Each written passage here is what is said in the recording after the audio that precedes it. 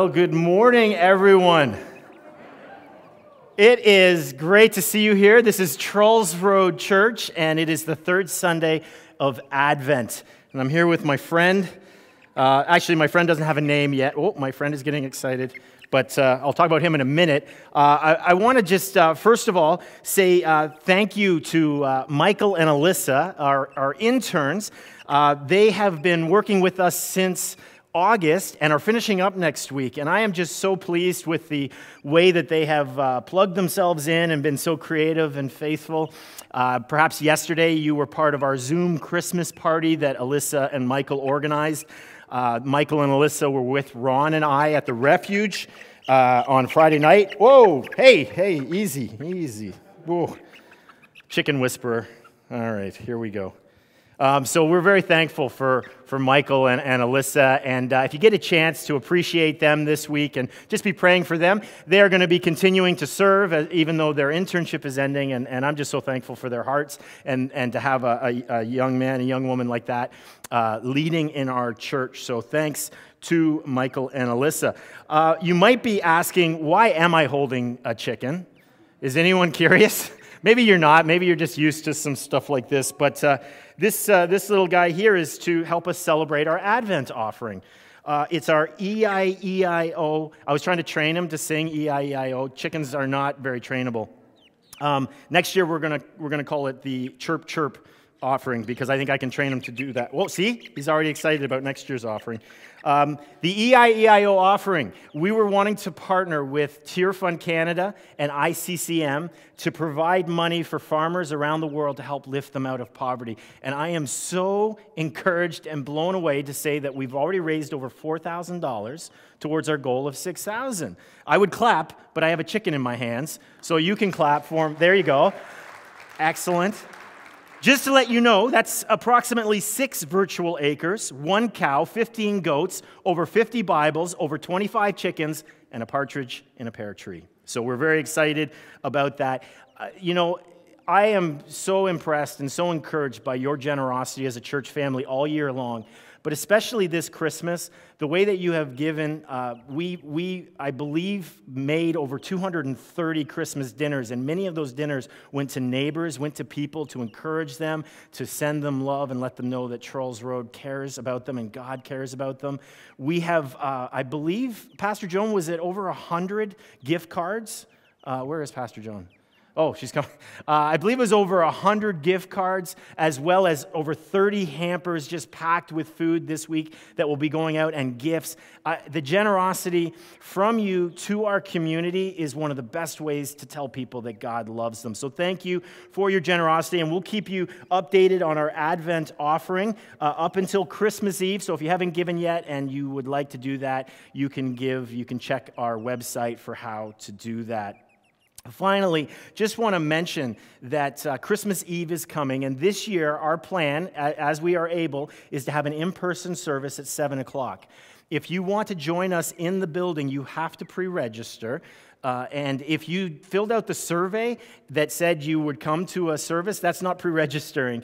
So you would need to either call the office this week or next week, or you need to do that online. And if you could take care of that sooner than later, we do have a limited number of spots that we are allowed, so we want to make sure that everyone that wants to join us can. We will be streaming that service as well. But in addition, we are offering a pre-recorded service that will be available to you whenever you would like to use it. It will be online at the beginning of Christmas Eve day, and that is an opportunity for you potentially to incorporate our Christmas Eve service into your Christmas Eve plans. So you can ask any questions you need to this week about that. Do you have a question? Very, very talkative chicken. Look at that. Chicken whisperer. I'm telling you, I missed my calling. And then also we have a craft bag and an opportunity with some goodies in it. So next Sunday or the week after, if you want to pop by the church and take that home, and it's designed for kids, but if you're a big kid, you can come and grab one of those bags as well. It's a great way to be interactive with our service. Well, this is a special service for us at Trulls Road. It's our poinsettia service, and as you can see, our stage is an ocean of red this morning.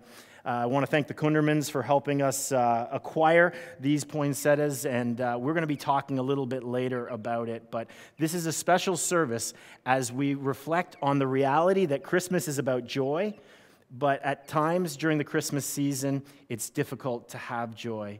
And so we are going to turn our attention now to our Advent candle as we prepare our hearts for worship.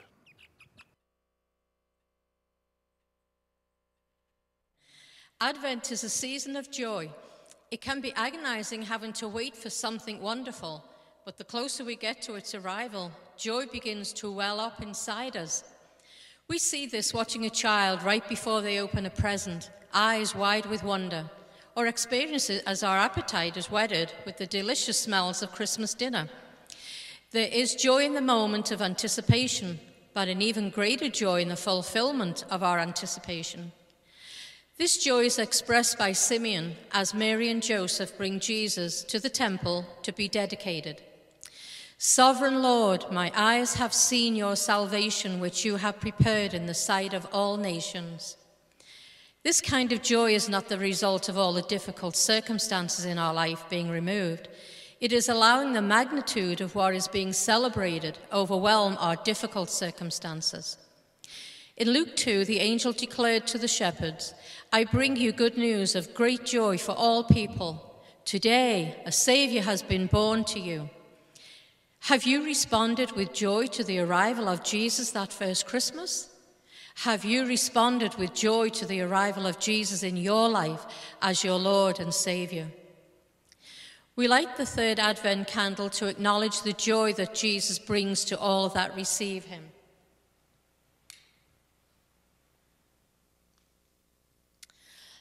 Let's pray. Heavenly Father, thank you for sending Jesus to be our Savior. Would you help us celebrate his arrival into our world and into our lives this Christmas, so we might experience the joy that only he can bring. Might our joy spill out as a light for people around us experiencing darkness. Come, Lord Jesus, come. Amen. Thank you to Doreen Croak for that beautiful reading. We're going to sing a few Christmas songs, but let's not miss the story and the words that these hold. I invite you to stand if you'd like, if you're in the building, and if you're at home, you can sing with joy as we worship together.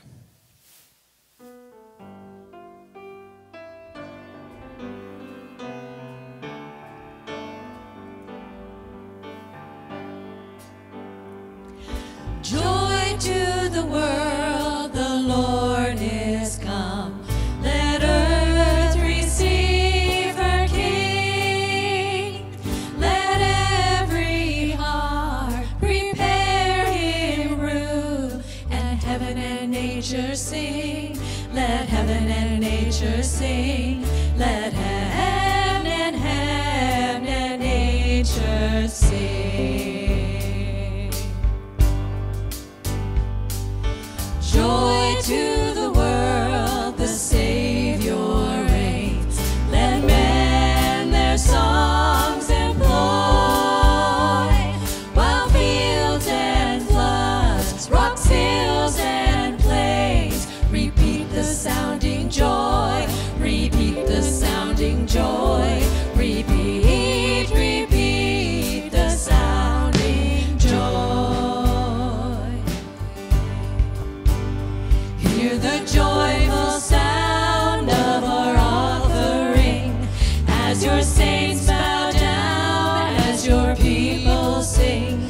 We will rise with you, lifted on your wings, and the world will see that our God saves, our God saves. There is hope in your name. You rule the world with truth and grace, and make the nations prove the glories of your righteousness, the wonders of your love, the wonders of your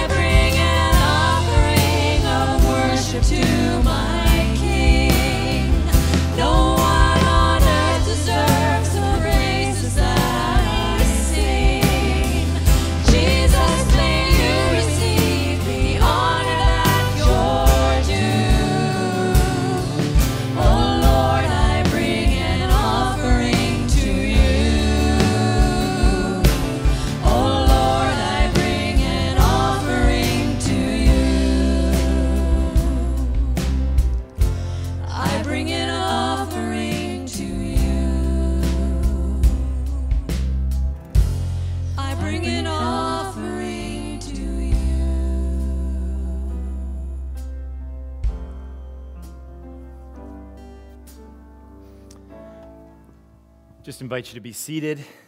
Thank you, worship team, for leading us.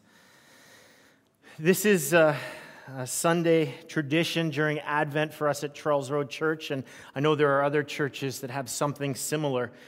We simply refer to it as our Poinsettia Sunday. And these poinsettias have a tremendous meaning for us, aside from the beauty and just how great it makes the platform look. It's the case that at Christmas time, not everybody enjoys the season the way that we sing about or the way that we talk about it. As a matter of fact, it's kind of a double pressure, because if you're not excited about Christmas for whatever reason, there's the added burden and pressure to not let on that you're struggling so that you can join in the festivities and you don't take away from anyone else's joy. And I know that in some of the Christmases in my past that have been very difficult, I have felt the guilt that comes with not feeling the joy that we sing about, especially as Christians. And so this morning, this Poinsettia Sunday accomplishes a few different things. First of all, these poinsettias represent people. They represent loved ones that we have lost, maybe this past year or maybe in a previous year. And so many of these poinsettias have a card with a name on it. Somewhere in here, my mom's name is on a card, and one of these poinsettias is for her. It's a way for me to include my mom in this Christmas celebration and to include those wonderful memories. And for many of you, I'm sure it's the same thing. The truth is that there's always a little piece of us missing, isn't there, at Christmas when a loved one is no longer with us? And so we celebrate their lives and we celebrate their memories, and these poinsettias help us do that. But it's not just those loved ones that these poinsettias represent. They also represent permission this morning. They represent the permission to struggle at Christmas time, to let you know that there is no guilt if you are having a difficult Christmas and you don't feel like singing joy to the world. That certainly, if you are struggling, that God loves you and is not upset that you are struggling. As a matter of fact, He wants to meet you in your struggle. And so these poinsettias also represent permission and acknowledging that Christmas can be a difficult season. But perhaps most importantly this morning, these poinsettias represent hope. They represent hope because we have come with our loss, we have come with our struggle, and we have come to Jesus. And that's the invitation of Christmas, that we can come to Jesus because He has already come to us. In John chapter 16, Jesus told His followers at a very difficult time in their lives, "In this world you will have much trouble, but take heart, for I have overcome the world." And so this morning, as we continue on with our service, perhaps in your sorrow and grief, maybe even in your despair this morning, Jesus is inviting you to come to Him. And we want to focus our attention and fix our eyes on Him. And we're going to do that right now. And I'm going to invite Pastor Joan to come. And she's going to lead us in prayer and point us to Jesus.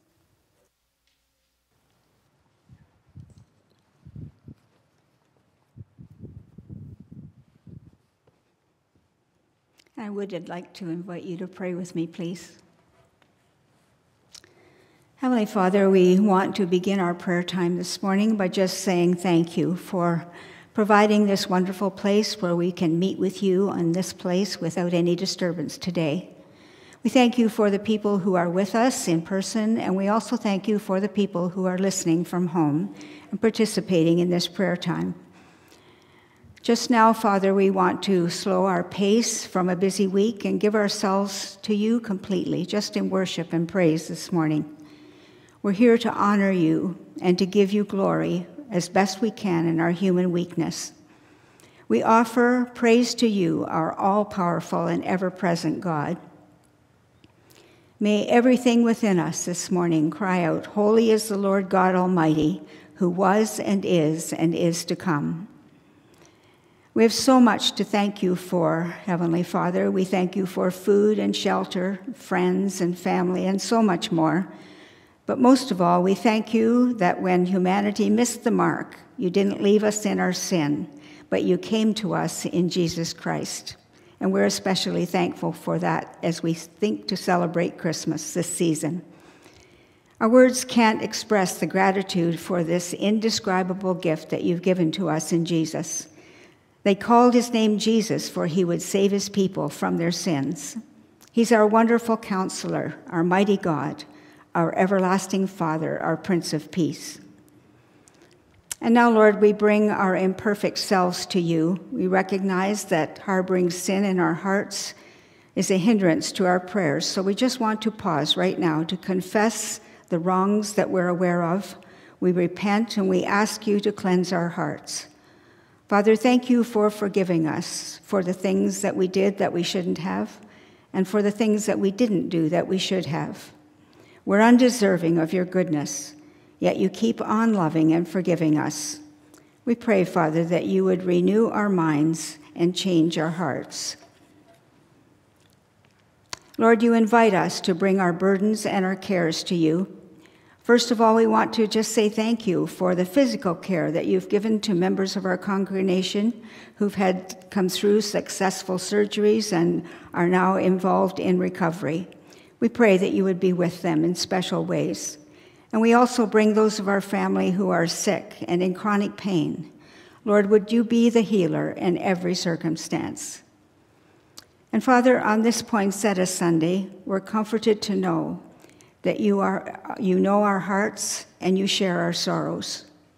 We give you thanks for the lives that are represented in these poinsettias. We're grateful for the legacy of faith that they have left. And we pray that you would help us to be faithful in carrying on that legacy. We remember those who are grieving more recently their losses. Would you be close to their broken hearts and rescue their crushed spirits? We pray that you would minister comfort and be light in their darkness. And this morning, Father, we think of the Corner Church and of the ways that they are able to meet the practical needs of their community. We pray also that you would give them opportunities to be able to introduce people to Jesus as their Savior. We want to pray this morning for Bethesda House. We thank you for a place that provides shelter and support to women and children suffering from domestic abuse. We pray, Father, for the resources that are needed there to enable these women to reestablish their lives once again. Our thoughts turn to countries that are ravaged by war and poverty and disease and the pandemic. Would you minister to broken, hurting, hungry hearts and relieve their suffering? Thank you for the progress that's being made with the COVID vaccine, and we pray that it would be effective in controlling and ending this virus. Father, you've given Pastor John a word for us today. We pray that you would fill him with your Spirit as he shares it with us. Would you use it to equip us, challenge us, inspire us, and teach us? And Father, help us to listen and learn and live the truth that we hear this morning. We thank you for being with us for the remainder of the service, and we give you praise in Jesus' name. Amen.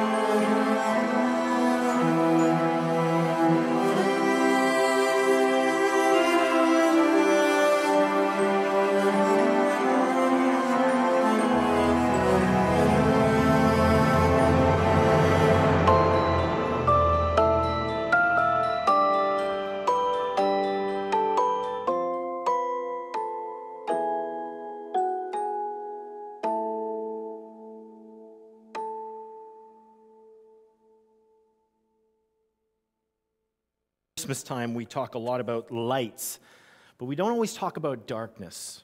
And so this morning, we want to talk about the light in the darkness by acknowledging darkness. This season is, as I mentioned earlier, not an easy season for people. And this year, we're all experiencing that to some degree with the pandemic, but on a much deeper level, there are people that are going through just incredible challenge. And then when you consider overseas, or you consider other countries and other realities that seem so foreign to us, almost like they couldn't exist in this time and this place, that those people are experiencing Christmas in that reality. And so to talk about light, we first need to talk about darkness. Now, our ordinary Christmas tree is looking a little less ordinary this week. Last week, Pastor Tyler talked about decorations, and he has decorated for us this week, but there's still some pieces missing from this ordinary tree. Now, the thing that will make this tree extraordinary is what we celebrate through this tree, not what we do to it. But to make it look a little bit more like Christmas, it needed some decorations, and this morning we're going to talk about lights, because a complete Christmas tree needs lights. I was watching Dr. Seuss's The Grinch Who Stole Christmas, and as I watch, anytime you see greatness in art, you always think of the rest of the catalog. You read some Shakespeare, you think other Shakespearean plays, So I'm watching Dr. Seuss, The Grinch, and I think of his catalog of extraordinary literature. Oh, the places you'll go pop to mind. You'll be on the way up. You'll be seeing great sights. You'll join the high flyers who soar to high heights. Wherever you fly, you'll be best of the best. Wherever you go, you will top all the rest, except when you don't, because sometimes you won't. I'm sorry to say, but sadly it's true that bang-ups and hang-ups can happen to you. You can get all hung up in a prickly perch, and your gang will fly on. You'll be left in a lurch. You'll come down from the lurch with an unpleasant bump. And the chances are then that you'll be in a slump. And when you're in a slump, you're not in for much fun. Unslumping yourself is not easily done. Well, that's a cute little children's book that has some profound truth in it. But as I was thinking of that passage, what struck me is some of our Christmas songs. It's the most wonderful time of the year. Except when it's not. And what if this Christmas it's not a wonderful time of the year for you or someone that you love? What if the smiles and laughter that we see on commercials that have to be true, right? What if those smiles and laughter are something that you can't participate in? What if the joy and the peace that we sing about in our Christmas carols and read about in our Christmas cards is not your reality this morning? What if the Christmas miracle in every movie being played on TV during this month is sheer fiction for you? Christmas is not a happy time for everyone, and something that I am discovering more and more each Christmas is that Christmas does not create problems. It magnifies challenges, doesn't it? If you have a broken heart, Christmas magnifies that. If you have financial stress in your life, Christmas magnifies that. If you have soul searching going on, Christmas magnifies that. And so this morning, many of us have hurts that are being magnified as we talk about the Christmas story. I was reading in Psychology Today this week about Christmas and the struggle for people at Christmas. And I learned some interesting things. It's talked about the misnomer that actually suicide rates go down at Christmas. They don't go up, which I was always under the assumption that the opposite was true. But it quickly went on to say, however, most people experience worse mental health around Christmas than any other time of the year.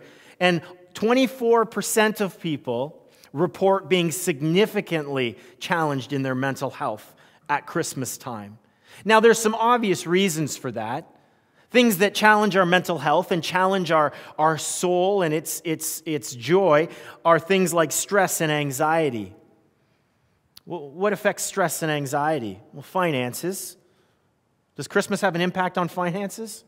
Yeah. Relationships can be stressful and fill us with anxiety. Are there lots of relationships at Christmas time? Yeah. As a matter of fact, there was a whole section in the article that talked about having to spend time with family you don't know very well, but have to pretend that you know or at least like. And so these things add stress. These things, and then we respond to it. And we don't always respond to these things well. How do we cope with stress around Christmas time? Well, apparently there's a lot of eating going on. Overeating is a bad way to cope with stress. I think we all agree, even though I suspect most of us are guilty at times. Overconsumption of anything actually is ways that we cope. And so if you drink too much, if you eat too much, if you spend too much money, you purchase too much, thinking these things will help you cope, they actually add to your stress and anxiety. More than half the people surveyed in this experiment done by Psychology Today expected this Christmas to be less happy than previous Christmases. And when I read the biblical narrative, I sometimes read it through that snow globe lens of a soft, peaceful evening. But I want you to think about the darkness that exists throughout the Christmas story, both literally and figuratively. Think about the manger scene itself and the darkness and the baby born in that manger. Think about the shepherds out in the darkness on that cold night before the angels arrive, or the magi that are following the star at night, and the many dreams involved in the Christmas story. Evening, nighttime, and darkness. But on top of that, the uncertainty, the fear, and the danger, quite literally in some cases, follows. And so this morning, we want to acknowledge that darkness, not just that first Christmas, but that darkness this Christmas, because at the center of that first Christmas, there is a light that is providing warmth, a glow of hope, and that's what we want to experience this morning. In Isaiah chapter 8, we read, "Then they will look towards the earth and see only distress and darkness and fearful gloom." And this verse is in a passage, in a context that we look to sometimes for a prophecy about the birth of Christ. But again, the light prophecy comes on the heels of talking about darkness, disorientation, confusion. Now, Isaiah is writing to the people of Judah, and the Assyrian army, which was a very nasty and powerful army of that day, was on the brink of invading them.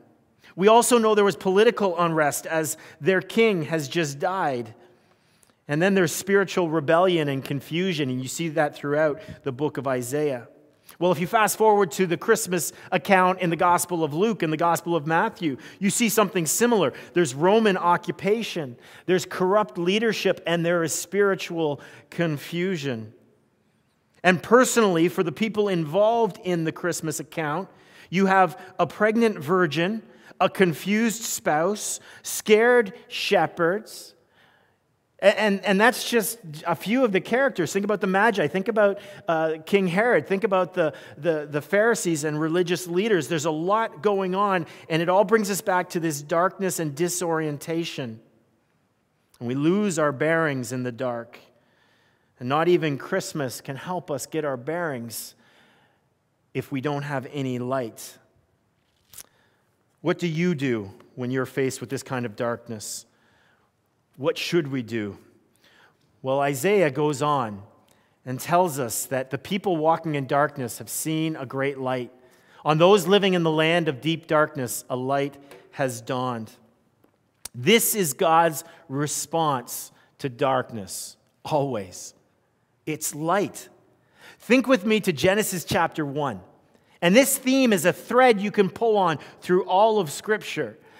This thread of darkness and light. But in Genesis chapter 1, verse 2, it says that the earth was formless and empty, and there was darkness over the surface of the deep. There was confusion. There was danger. There was this blackness. And into all of that, God speaks a single sentence. Do you remember what the sentence is? It's right here in Genesis chapter 1. What does it say? God said, Let there be light. That is God's response to darkness. In Genesis, but throughout the pages of Scripture in Isaiah, we see that the people walking in darkness, a light has dawned. What light is dawning? God is speaking into their darkness and saying, let there be light. God is responsible for the light. We can't take credit for that, but we can point to it. We can enjoy it. I like to take my girls up to Old Scugog Road to see the Christmas lights. I don't think it would be very honest of me to say, I did this, girls, just for you. I spent a couple of weeks putting up some lights so that you could enjoy some cocoa and this. No, I had nothing to do with it. I just showed up. And thank you for those of you that live on Old Scugog Road that give us that wonderful traffic jam to enjoy. But we can't take credit for lights. We can enjoy the work of someone else, and God provides light. We can't manufacture that kind of light, that kind of hope. But when we are in darkness, we can look for light. Matter of fact, God invites us to cry out for light. I was reading in the Daily Bread earlier this week, and it referenced a famous prayer. Maybe you'll recognize it. Dear Father in heaven, I'm not a praying man, but if you're up there and you can hear me, show me the way. I'm at the end of my rope. Anyone recognize? It's words of George Bailey from It's a Wonderful Life. Now, I'm not going to go with most of the theology in that movie, but that prayer is a good prayer. We cry out to God for light when we're in the darkness. But so often I am tempted to manufacture light, to create light on my own. And we can create flickers of light, certainly. We can create flickers of happiness. But the hope that you need this Christmas, the hope that we all need this Christmas, can only be found in the light that God provides. And so that is where we need to go. Psalm 119, verse 50 says, my comfort in my suffering is this, your promise preserves my life. If you're in darkness this morning, there is a promise God has made to you. He will not leave or forsake you. That even though you walk through the valley of the shadow of death, you fear no evil because God is with you. The presence of God and His accompanying light is for you this Christmas. Many of us have been using our Bible app. If you have a U version of the Bible app on your phone, there's some great devotionals and different readings and videos that you can check out. I would encourage that. Actually, Tear Fund worldwide has put together a beautiful Advent devotional. And a few days ago, there was one that really struck me, and I think it speaks to us this morning. It's about Martha, who lives in Nigeria. And one of the Tear Fund photographers who takes pictures and tells stories of what Tear Fund is up to, and more importantly, what God is up to around the world, tells this story. 3 months prior to our meeting, Martha's village was one of 15 which had come under attack. Many people died, and many more people were displaced. When I met Martha, she and her 6-month-old son, Benjamin, were living alongside 3,000 others in a makeshift camp, a former government building where they would sleep shoulder to shoulder with others on the floor each night. Somehow, amidst these bleak circumstances, Martha carried an incredible sense of deep-rooted joy. She explained that the fountain of this joy was found within the hope she has in Jesus. Whenever she was feeling overwhelmed, she knew she could find peace through praying or singing and worship. I can't fathom that response to that reality. I mean, my life has challenges in it, and certainly we're all facing a difficult Christmas because of the pandemic, and our situations are all different, but we all have things that have caused hurt in our lives. But I can't relate to that story, and yet she has joy, and she is very specific about the source of that joy and light in her darkness, and it's Jesus. And I'm inspired by that. I'm humbled by that. And sometimes I'm ashamed because I struggle to have that kind of hope in far brighter circumstances than she is experienced. But this morning, the goal is not to make us feel bad or to give us any sense of shame. It's to give us the opportunity to respond to the light that God is offering. And in Isaiah chapter 9, we get to a very familiar verse. For unto us a child is born, to us a son is given, and he shall be called Wonderful Counselor, Almighty God, Everlasting Father, Prince of Peace. This prophecy in Isaiah, hundreds of years earlier, points to what happens in Luke chapter 2. And this is God's word to you this morning. Let there be light. Charles Wesley penned these words in one of my favorite hymns, And Can It Be? Long my imprisoned spirit lay, fast bound in sin and nature's night. Thine eye diffused a quickening ray. I woke, the dungeon flamed with light. My chains fell off, my heart was free. I rose, went forth, and followed thee. You know, Jesus knows a lot about darkness, doesn't he? I mean, think about the life of Jesus. Not only was he born under the cover of darkness, but the Bible says that while he was praying at night, that some religious cowards came under the same cloak of darkness to arrest him. It says that he was tried at night and falsely accused. And when he was hung on the cross in the middle of the day, it became dark as night. As he died on a cross, so that you and I could experience the light.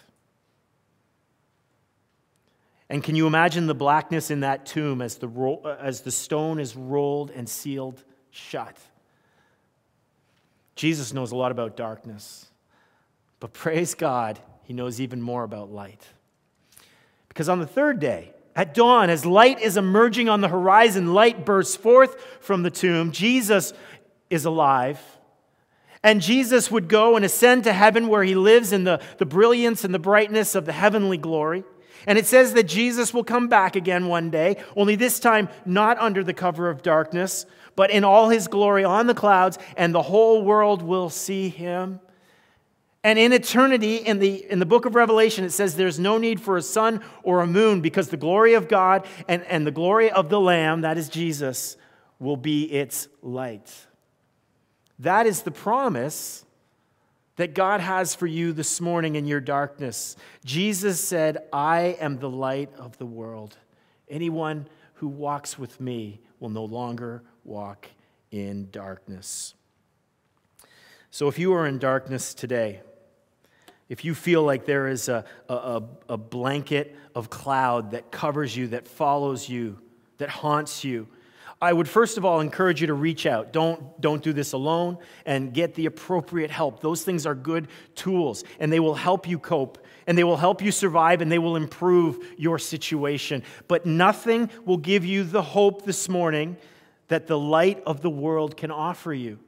And that's why Jesus came. The angel said to the shepherds, I bring you good news of great joy for all people. A Savior is born. The light of the world has come to you in your darkness. So I'd like to encourage you to consider a couple of things this morning. First of all, this is for people that are feeling the darkness, that are feeling the struggle, the challenge of Christmas, but it's for all of us. The first thing that we need to do is we need to look to Jesus. There's a lot of things that will fight for our attention. There's a lot of things that are good things, that are nice things, but certainly it's our opportunity by invitation to look to Jesus and focus on him. How can we do that? Well, one of the best ways is to open our Bibles, is if we take our Bibles and do some devotions, some Advent readings. We open the scriptures and we read about this Jesus, and we will discover all of this beautiful light that he wants to shine into our lives. But it's not just looking to Jesus. The invitation, as Jesus declares himself to be the light of the world, is to follow him, to walk with him. How do we follow Jesus? Well, if we're reading the scriptures, those ideas will just bubble to the surface and jump off the page. But certainly, as Pastor Joan prayed this morning, one of the ways to follow Jesus is to get rid of sin, confess our sin, get rid of the things that are preventing us from connecting and being close to Jesus. Spend time with Jesus in prayer. Spend time with people that love Jesus and talk about him and celebrate him. Spend time with people who don't know Jesus and tell them about him. These are all ways for us to follow him. Look at the Bible and see the places where Jesus went and go to those places in Jesus' name. That's the way to follow Jesus. But also this morning, I would encourage you to worship Jesus.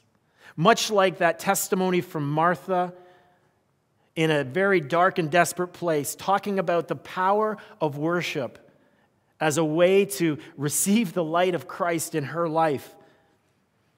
You can worship not just by singing Christmas carols, although that is a great start because our Christmas carols have some of the best lyrics of the Christian reality. But also consider other ways of worshiping and declaring the praise of God and the great things that Jesus has done in your life. This morning, if you are in darkness, I would encourage you to consider the fact you don't need to feel bad about it. You don't need to feel guilty or feel stressed like there's something you need to do. You need to understand that Jesus came to you to bring the light to you and is inviting you this morning to look to him.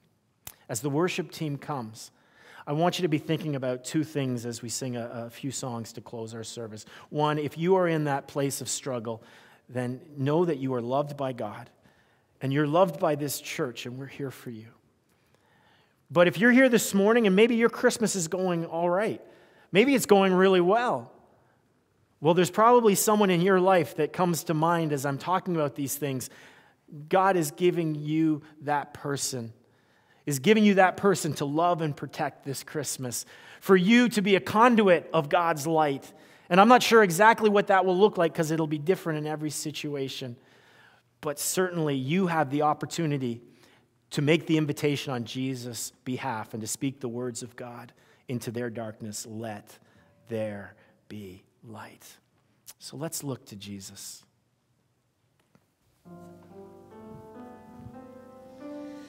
Turn your eyes upon Jesus. Look full in his wonderful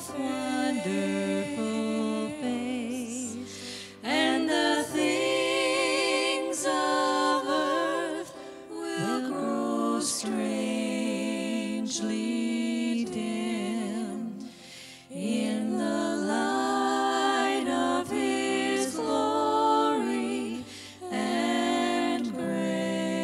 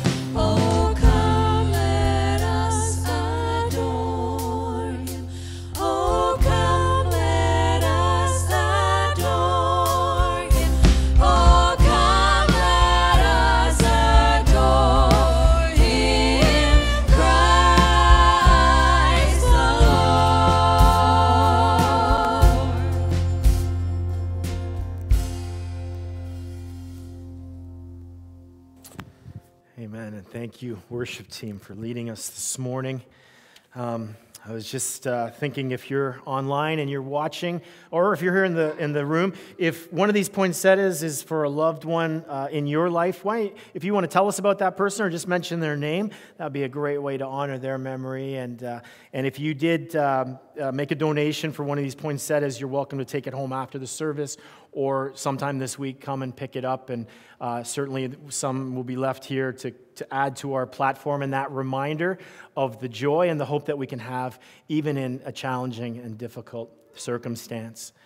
Well, our tree is looking a little less ordinary with decorations, and I think now we can add some lights to it, and it's starting to look a little bit better. But may this tree, or any tree, distract us from Christmas. And so if this tree accomplishes its job, it won't be a pretty tree or an extraordinary tree. It will point us to the light of the world, our extraordinary Jesus. Thank you for spending some time with us this morning. God bless you. Have a great week, and go in peace.